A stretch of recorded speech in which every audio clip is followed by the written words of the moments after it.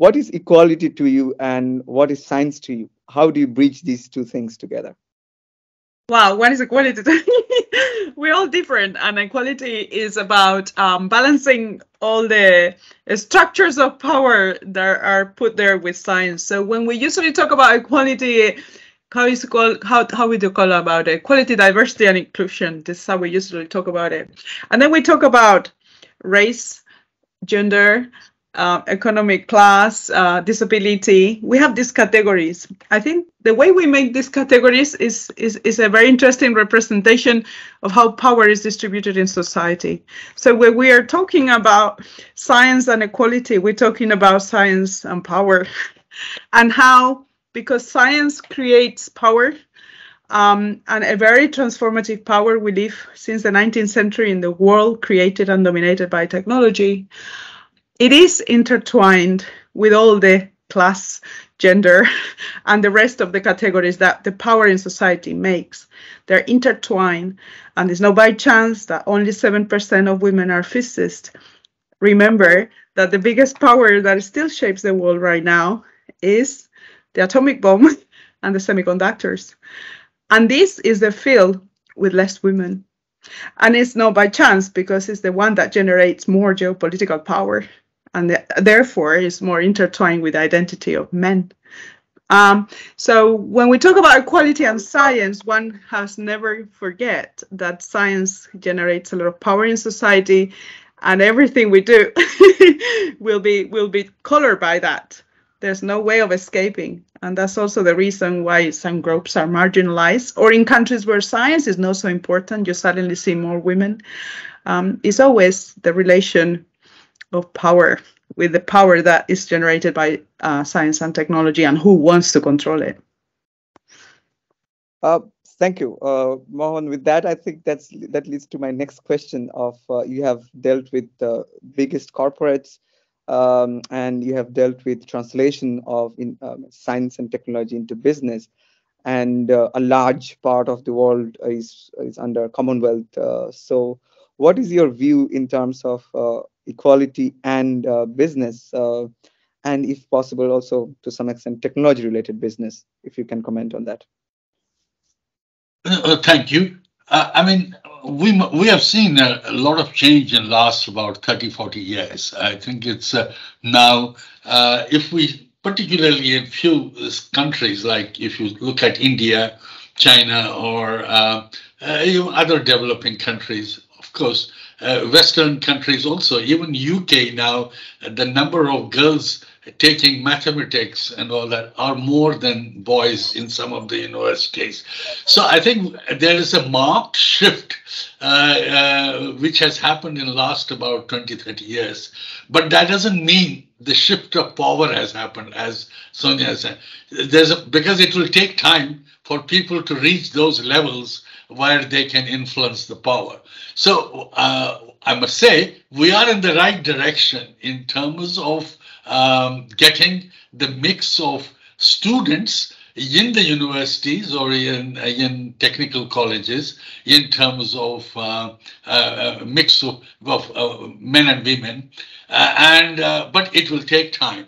But I think definitely there's a need for positive action in involving more women, particularly in technology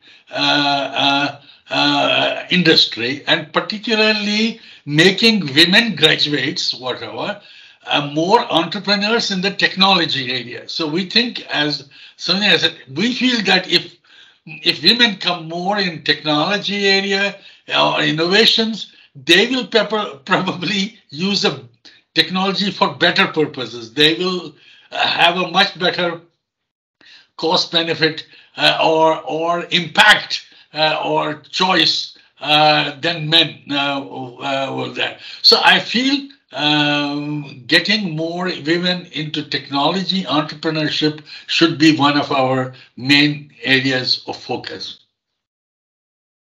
So I can answer to that if you want more women entrepreneurs, the money has to become available for women. And it is known that we are very few women entrepreneurs. There are many barriers to us, starting from the fact that it's not seen feminine to be independent and to start your own company. And that's not just a matter of, it basically means that it's very difficult to find a partner, to make a family. We still have to make a choice. And it's not just a choice of nursery. It's a choice that it's very hard for women to find partners that are supportive, or to find families that are supportive of the activity. And those that do, which are a minority, usually find it very hard to get money. So venture capital, for example, is calculated that less than 1% of all the money given to make companies in the world is actually given to women entrepreneurs.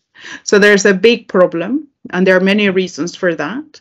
The fact that those VCs are usually men sitting on boards that are not used to see women having leadership roles in their environment.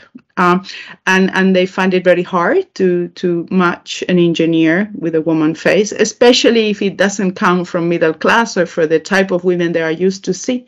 We have the opposite case, for example, with Theranos, who was a very young, upper middle class girl from Harvard who didn't know very much about the science she was saying, and yet she was able to raise millions in the Silicon Valley. And you can see it's not just gender. There's this intersection between, I asked many men in the Silicon Valley why you think they were funding her, Holmes, and not other women, which are more experienced. Most big companies, for example, in biotech, are Moderna and BioNTech, for example, they're the big successful companies of the pandemic. They're run, and also Citic, the company of the Oxford vaccine, are run very much programs by women and science made by women, but they're not young and 20 years old. They're 50, 55-year-old, very experienced with a long experience. But yet the money, the funders went to a very young, very blonde, very American woman. So there are many stereotypes that have to be broken. It's not just a stereotype of gender. So it's a very complex issue, like everything we do in society. So I asked many men in the Silicon Valley, why you think they gave her the money? And they say, because she looked like, many said, because she looked like the daughter we would like to have. So it's a very, very complex issue, but certainly I think what we can do is to talk about it and to highlight it and to do a common reflection, and also to highlight the cases where women entrepreneurs are very successful. I would, for example, put BioNTech.